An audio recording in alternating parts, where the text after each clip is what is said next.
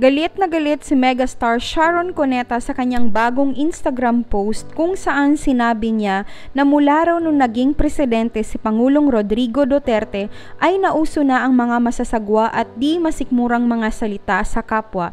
Sinabi din niya na parang mga wala raw Diyos at mga kampunyata ni Satanas yung mga bumabatikos sa kanya. Matatanda ang umani ng napakaraming pambabatikos si megastar Sharon Cuneta mula nung nag-Instagram live siya nung nakaraang linggo kung saan sinabi niya na sana raw ay maibalik ang desente.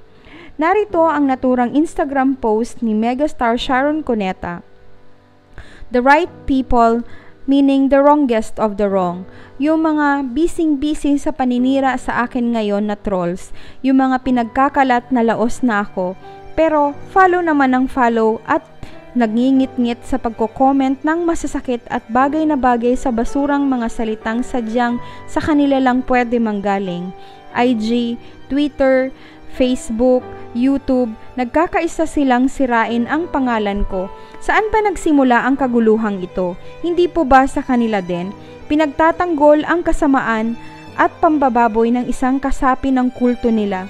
Binabaliktad at binibigyang kulay ang ilang mga nasabi ko sa galit, na ang iba naman ay di patungkol sa bastos na yon, kundi sa ibang taong napatawad ko na. Laos na po. Wala na dapat akong importansya. Wala na dapat meaning o atensyon ang anumang lumalabas sa bibig ko. Kasi wala na akong relevance, diba?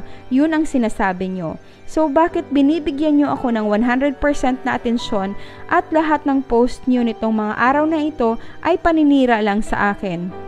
Ilaos na ako at wala na akong saysay, diba?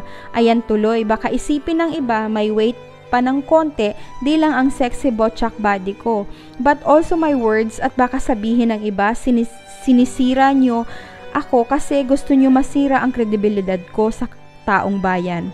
Kayo rin, alam nyo, 42 years na akong walang tinatago sa bayan.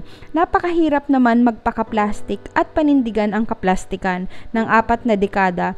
Pag masaya, kita ng tao. Pag malungkot, kita ng tao. Pag galit, kita ng tao.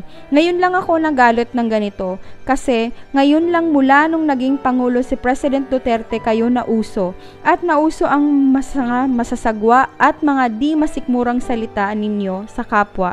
Parang wala nga kayong Diyos, mga kampunyata kayo ni Satanas. Walang takot, nakakahiya, yak. Tapos tinatanong nyo ako kung desente ako, ha ha ha. Basahin nyo muna ang mga minamessage nyo at kayo ang sumagot kasi kita naman kung sino ang may katwiran lumaban at kung sino ang wala lang. Bastos at walang urbanidad lang. Nako please, 2016 lang kayo nagsimula. Ako 1978 pa. Dito na ako nagdalaga at tumanda. Patagalan ba ang gusto nyong laban? E di ko naman kayo papatulan na. At kakalyuhin pa ang mahal ng mga taong mga daliri ko. Sayang naman ang time ko. And I quote. At ito nga ang mahabang litanya ni megastar sa kanyang Instagram kung saan galit na galit siya sa mga sinasabi niyang trolls. Mga netizens, ano ang inyong opinion sa isyong ito? Huwag kalimutang magkomento. Maraming salamat sa inyong panonood. And if you like this video, please don't forget to give me a thumbs up at i-ring nyo na din ang bell para notified kayo sa mga bagong kong post. Maraming salamat. Have a blessed day ahead.